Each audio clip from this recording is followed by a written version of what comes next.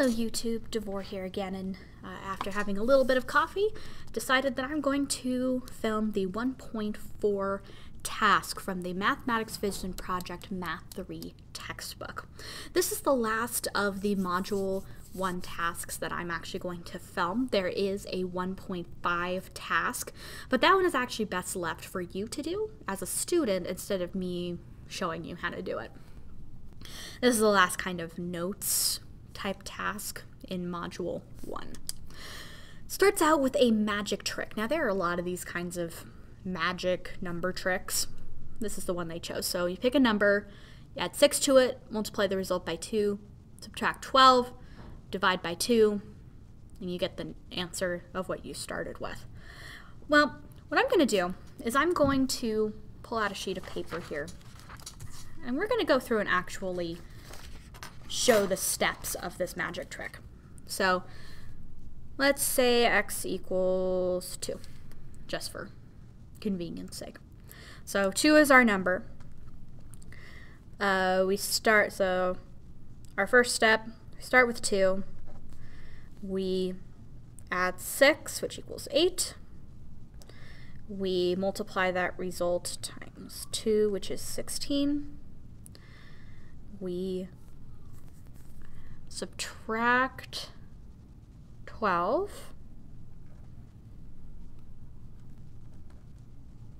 minus 12 equals 4. Then we divide it by 2, and we end up with what we started with. Now, I'm going to kind of see what happens if we were to maybe make a new number trick, but now we're going to do our steps in reverse. We're going to start with our output, which is 2. So there's our step number 1. And then as I go through, I'm just going to start undoing things. So instead of dividing by 2, my first step is I am going to multiply by 2. Instead of subtracting 12, I am going to add 12. Instead of dividing by 2, instead of timesing by 2, I'm going to divide by 2.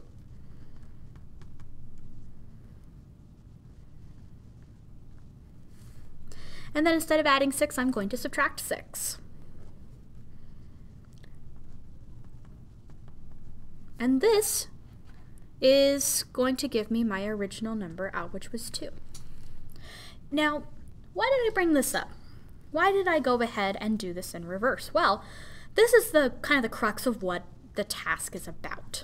The task is about starting with a function and then inverting it so that you can take what was the output of your original function, put it back through, and showing that inverse relationship. Let's do this one with x's as opposed to 2. So we start out with our number. So this is f of x right here. We start out with our number. We add 6, multiply the whole thing by 2, subtract 12, and divide by 2. And then if we go in the opposite order, we start with our number, we multiply it by 2, we add 12, we divide it by 2, and then subtract 6. So see, they look very different, but you start seeing some of these undoing things in the order that they were originally done here, kind of in the exact opposite order. And this is the process that I want you to think about as we go through this particular task. I like this task. I do, however, feel that the formatting, the way they want you to do it, is sometimes a little funky. So that's why we're going through this together. Okay, so here's how they want you to do it. We're going to do this with another function. So here we have our input is 7. We put it through the function x plus 8, which means that we take our input and we add 8 to it. 7 plus 8 is 15. Now, here's the part that I don't really care for as much. This 15, we want it to go into our inverse function. So we have inverse function of 15, And basically we're going to plug this in. We get 15 minus 8 equals 7. That's what we want. We want to be able to undo our first function to get our original output. That's the idea. So instead of adding 8, I'm going to subtract 8. Let's do these guys together so you can get a better idea. Okay, so we start out again with 7. Now our function rule is we multiply by 3. So 3 times 7 equals 21. Now if I want to undo multiplying by 3, I am going to divide by 3. I'm going to take my input, I'm going to divide it by 3, so 21 divided by 3 will give me 7. In words, we divide by 3. Instead of multiplying, we're dividing. Okay, so here's our next one. Our input is 7. Our rule is we square our input. So 7 squared equals 49. If I want to undo a square root, I am going to take the square root of it. Now remember, this 49 is going to go right in there. Square root of 49 is 7.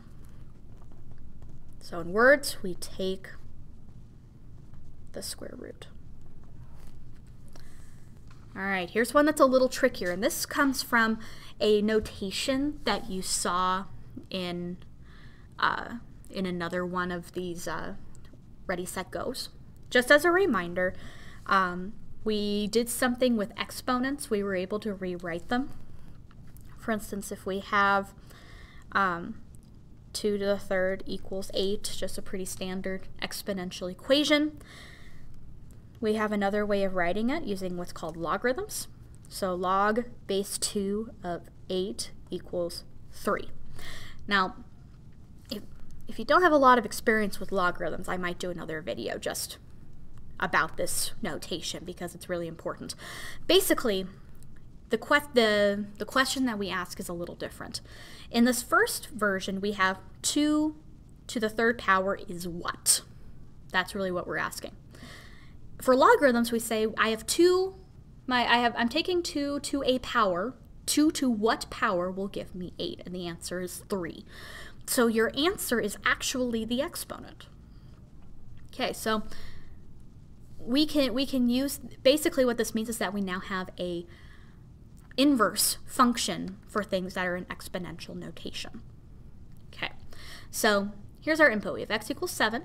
Our rule is we take 2 to our input power. So 2 to the 7th equals 128. Now, once again, our input is going to go right here. And the way this ends up working is that I'm taking 2 to what power will give me 128. So we'd write that as log base 2 of our input, which in this case is 128, and that's going to pop out 7. We're going to do a lot more of this. So we take the logarithm. That's what this is called. This is logarithmic notation. And if I see that people are struggling with this, I might go ahead and put up a video about logarithms just because it's what Module 2 is all about, and it's really important. Logarithms are actually really important just in mathematics. Okay, let's go ahead and move on to number 4. This one's a little trickier. We have 2 rules going on here. We have x equals 7. Our function is 2x minus 5. What this really means is we take our input, we multiply it by 2, and then we subtract 5. So we're going to need to do we're going to need to take it apart step by step, just like we did during with the number game. And remember that we're basically going to go from the outside in. We're going to take the steps exactly in reverse. So what this means is that we're going to start with a number, with our input. We're going to add 5, because that was the last step that we did to it, and then divide by 2. So in words, we add 5, divide by 2. Like that. And we can check that. We can say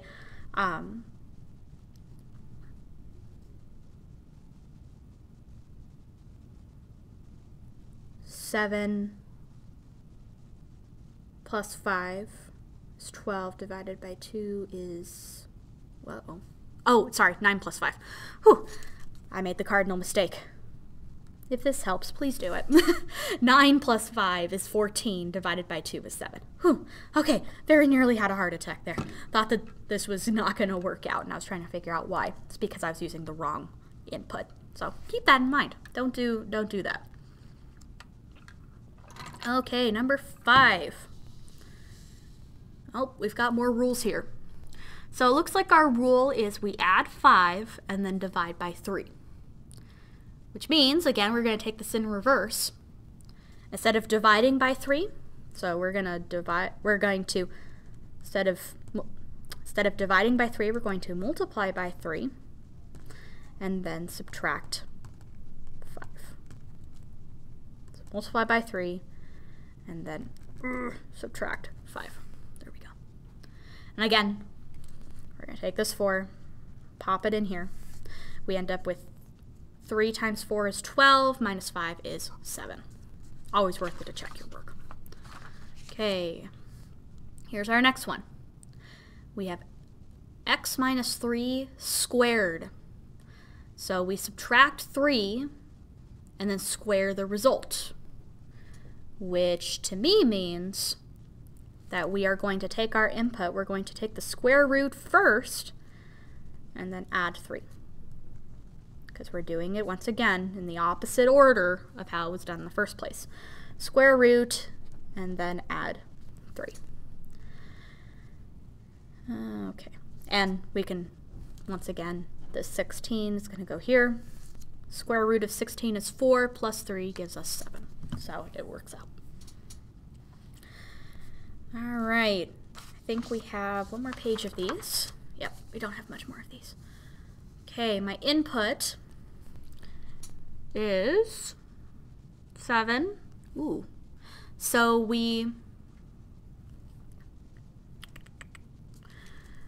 let's just write down the steps here. We square root it, make it negative,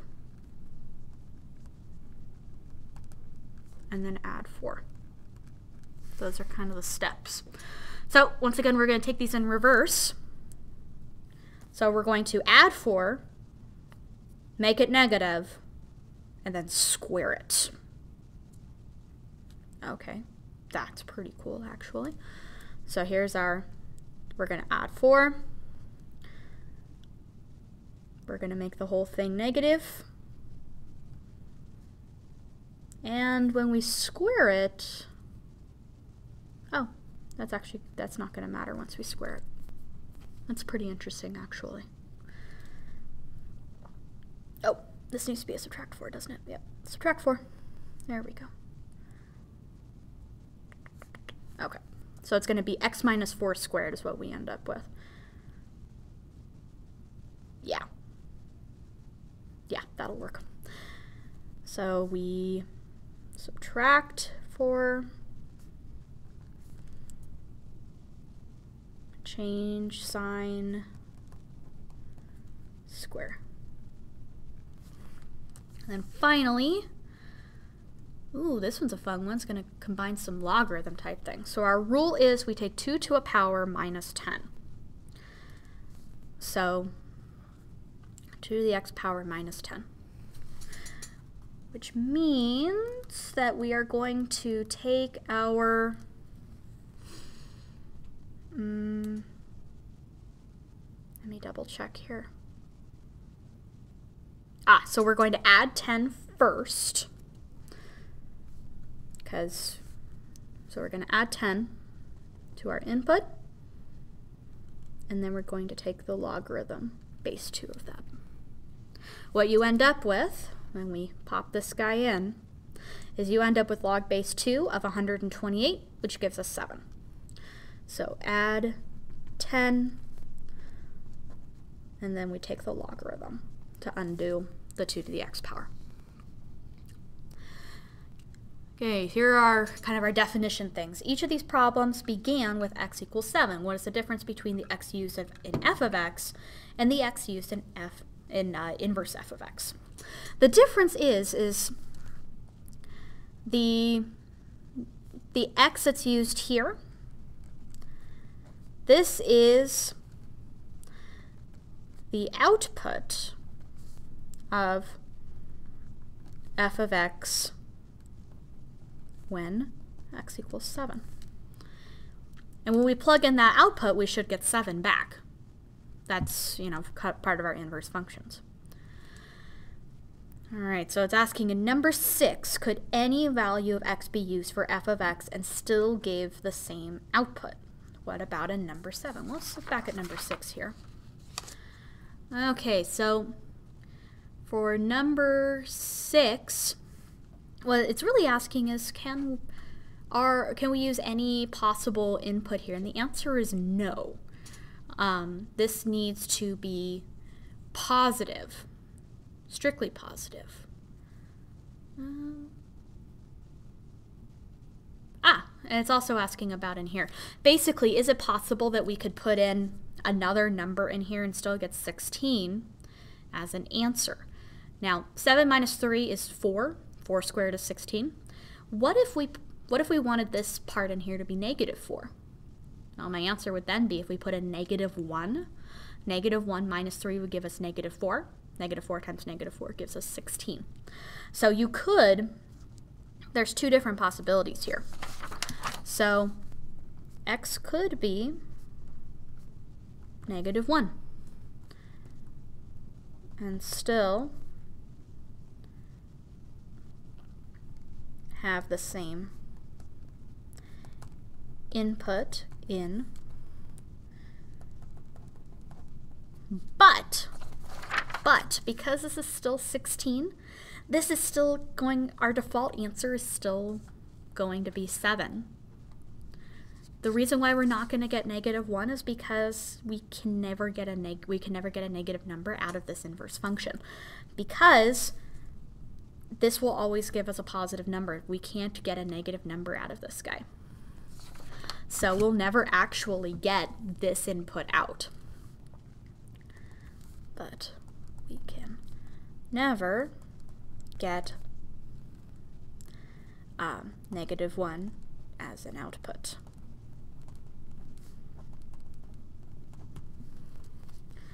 And the same could be said as well of number 7, and it's actually just thinking about the inputs, because once again we can't have negative inputs, so our domain is a bit more restricted, but this part is not as restricted. We can technically put negative numbers in here and it's okay. Just thinking about it by itself as a function. So there's some weird stuff when you start getting square roots. There's some restrictions that you kind of have to put on your numbers in order to make it work. Okay. Based on your work in this tasks and the other tasks in this module, what relationships do you see between functions and their inverses?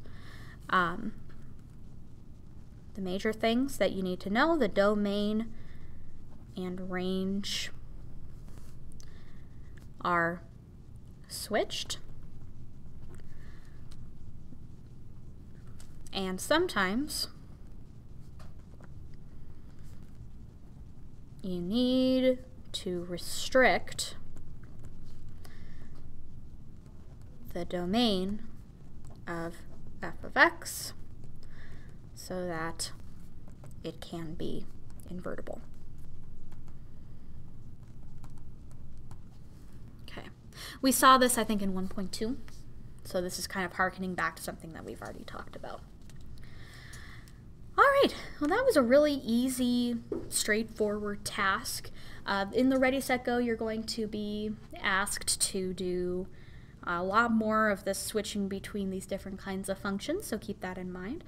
If you have any questions about going between inverse functions, about domain and range, things like that, please do not hesitate to send me an email and I will once again be happy to help. This is the 1.4 task, pulling a rabbit out of a hat, from the Mathematics Vision Project Math 3 textbook. I hope you guys have a fantastic day, and I'll see you guys in the next video. Bye-bye.